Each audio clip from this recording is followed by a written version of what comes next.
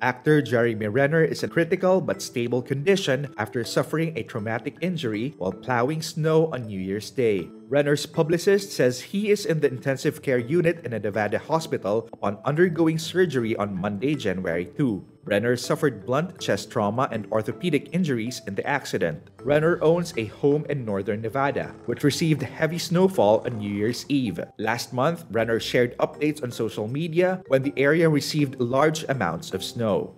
Renner is known for his portrayal of Hawkeye in Marvel movies.